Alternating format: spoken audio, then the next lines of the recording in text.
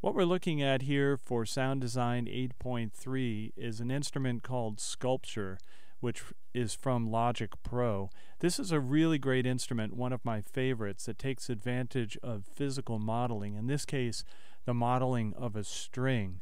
So one of the main limitations of sampling, even though it was a really nice way of taking a recorded sound and reproducing it and giving synthesis a realism that was just not possible under subtractive synthesis and FM and other types that came before it.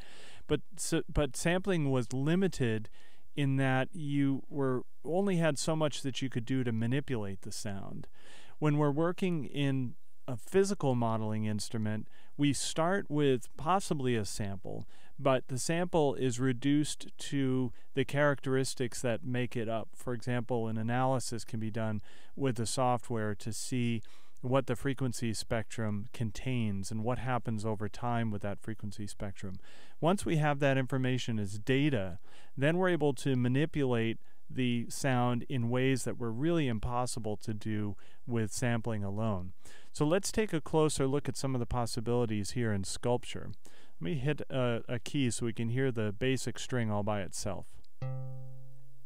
Okay, it has kind of a nylon-y quality to it. In fact, over here under Material, we have a XY graph that will allow us to change the internal damping and therefore simulate different types of materials. So if we want a string that sounds like it's made from steel, we can choose that. We can choose nylon, wood, and believe it or not, glass. And then of course, because we're just dealing with numbers here, we can create some variation of any of those.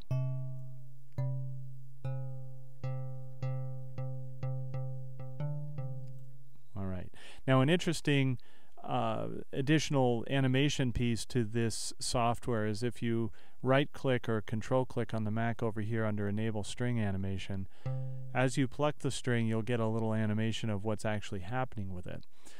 Let's take a look over in this section, because this is where we are disturbing the string in some way. We're engaging the string somehow.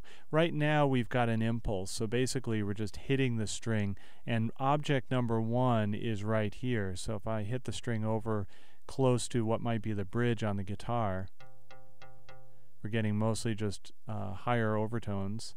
And if I go right to the middle, we're getting a deeper fundamental.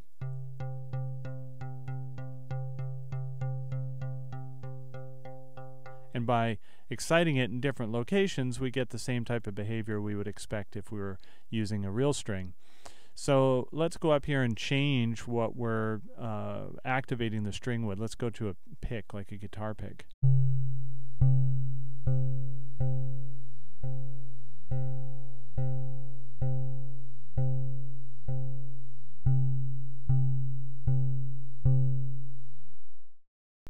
Now let's try some bowing.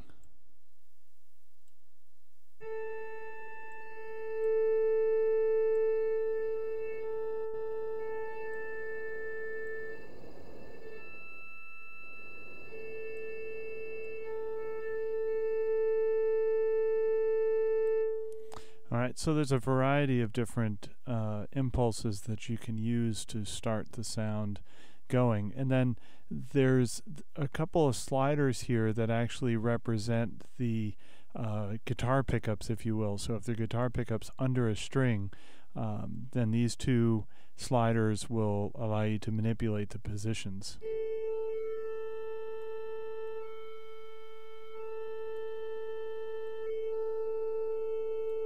Okay, and then in addition to that, you might want to do something like damping. So we could disturb the string, say, with bouncing, and this is in position 2.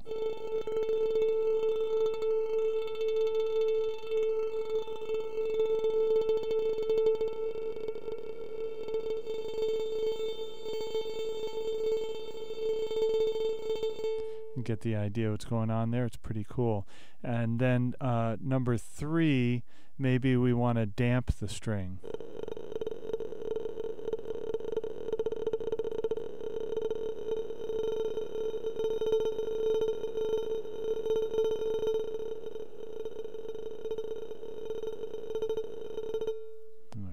just because the bouncing is kind of getting in the way. I'm going to pull that off.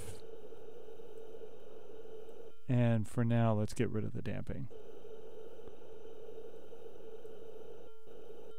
And bring this back to a pick.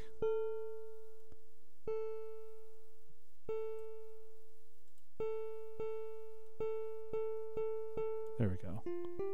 That's a little better. The other part of this is we can choose from a variety of different formants. So these are the frequency response characteristics of the resonant body beyond just the characteristics of the string itself. So we can go under and pick from all of these preset examples. So let's say we want to put this string that we're currently working with onto a cello.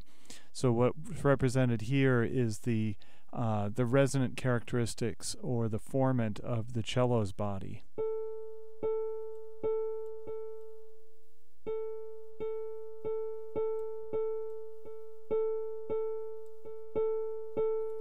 By contrast, let's put on something small like a mandolin or an acoustic guitar or a dobro guitar. You get the idea. Then in addition to that, there's an interesting array of modifiers, some familiar like LFOs, some a little bit different in here. And then the morph feature, which allows you to manipulate over time some of these positions and settings so that you get kind of what we might call a vector synthesis, where we get this dramatic dynamic change over time in the sound. So a lot of cool features embedded in this, but at the core of it is the idea of a vibrating string with a bunch of variables for how you can control that, and then a resonant body that can be changed as well.